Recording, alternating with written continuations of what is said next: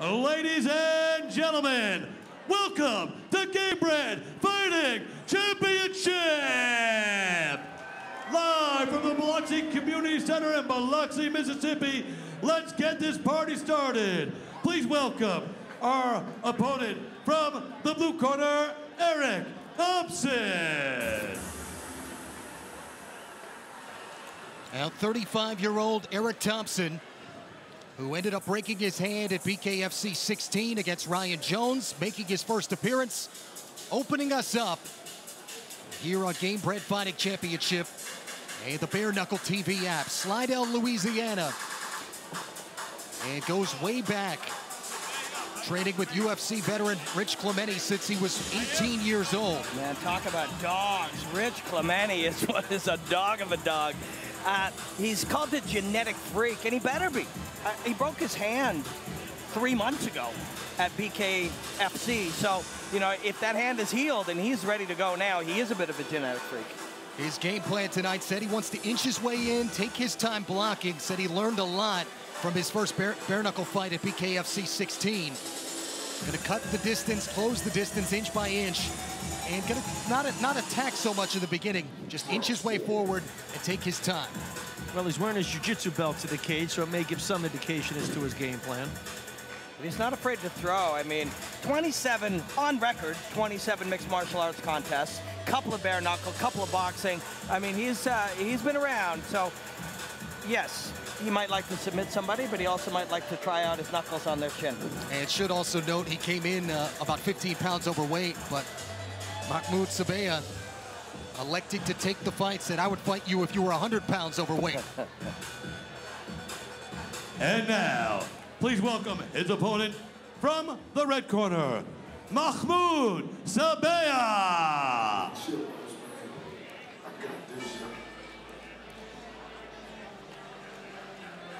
Yeah, literally when they announced the way the genetic freak said, I'm sorry, you know, I got this on it, and he was sort of explaining it. And Sebie, or Sebie as you guys call him, literally was like, I don't care about weight, man. It's literally what came out of his mouth. Mahmoud Sebie will actually celebrate his 29th birthday on Father's Day on Sunday. 4-time Arab wrestling champion, 5-time Africa wrestling champ, and former Egyptian national team member who spurned basically the Egyptian Olympic Federation, exposed some corruption, said, I will never compete for my country again, at least for the Federation. Said, I still love Egypt, but I'm giving up wrestling. I'm flipping to MMA. We've watched both of his fights. This kid is explosive and has a great future in this sport. Coach, you see him in the gym, correct? He spent some time in our gym when he first started to tip his toe into the waters of MMA. He's now training in the gym in Miami that he elected to go to when COVID struck. But I will tell you something, Thompson might go by the nickname the genetic freak, but I'm telling you right now, Sebie is a genetic monster. This guy is a physical specimen.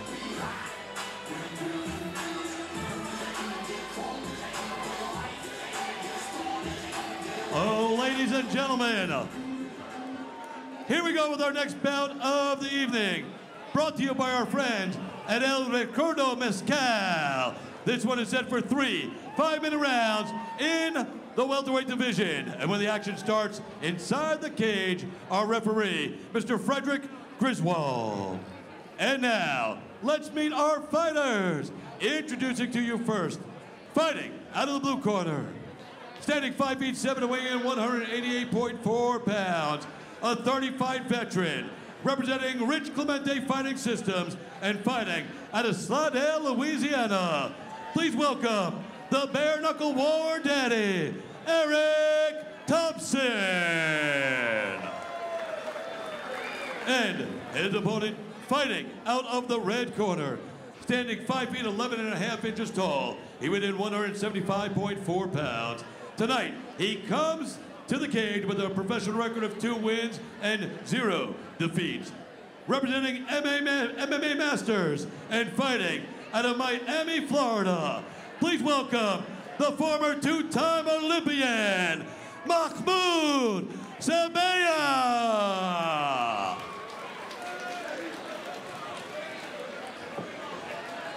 Sebie versus Thompson.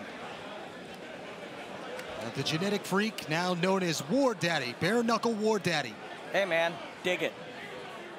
He said that's because he now has 8 children. Our tale of the tape Fair tonight. Sebie and Thompson.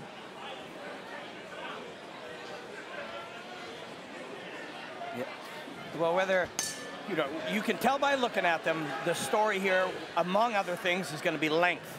And when you've got a wrestling Olympian with the range on the outside, he can keep you away till you push. Then when you push in, he goes to the body lock and you go to the floor. And that will be the plan here, I would assume, from Sebie. 4-inch height advantage for Sebie and the 2-inch reach. And that's exactly it. From the outside, you use the reach, and then you use it to get inside, penetrate in, and get control. 15 pounds over would often be an advantage in this department, but probably not in this scenario. Now, not in the case when you have a guy with over 1,800 career wrestling matches. No, that's not that many. Effortless So on the many. takedown. Effortless on the takedown, and now you got Sebie on top, and he's been training, as the ring announcer said, with MMA Masters, which means Daniel Valverde's giving him his jiu-jitsu tips, and that guy is an absolute beast in his own right. So I expect Sebie to look pretty good in this area. Yeah, MMA Masters, Colby Covington, Anthony Martin, Ricardo Lamas. Look how chill he is on top. It's time to test the bone here. Yeah, test the strikes. That's what you want to do early if you get the chance in a dominant position, and that's what Sebie is doing. Heavy elbows, just like his last fight at iKON 7. And that one ended quickly. Do we get more of the same tonight? And that's it! 1 minute, 15 seconds into this thing. 1 week ago, it lasted 1 minute 9 seconds. This week, 1 minute 17. So in 2 minutes and 26 seconds, he adds 2 wins to his column. Prior to which he had 1 professional fight going up against a guy with over 30. Yeah, man, this kid's something. I'm going to ask him about it when we get into the cage, but, you know, he was also so chill when you saw him walking around, just, you know, almost that it's choiceless awareness. He just knows how this is going to go and just allows it to happen. Egypt and the USA. 3rd professional win for Mahmoud Sebie. And how about an early birthday present, 2 days shy of his 29th birthday? This is a kid to keep an eye on. And then to also want to fight Bareknuckle, man.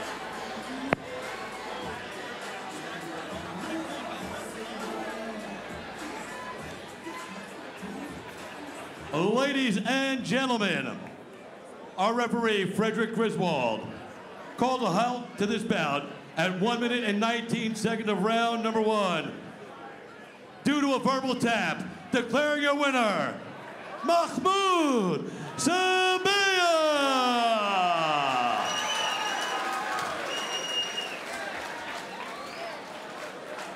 Now wanted to come out striking, bring it down to the ground. He did just that. Mahmoud Sebie, my man. What is that, 2 minutes and 25 seconds in the last 8 days for 2 big wins? Is that correct? Yeah, I just fought on iKON. It was on the UFC Fight Pass last Friday. And I got this call. Figured Jorge Masvidal, Gamebred Promotion. I was like, okay, I like it. Bareknuckle, Bareknuckle. Leave your gloves at home. And then we love to do this shit. So I'm here, fighting anytime, anywhere.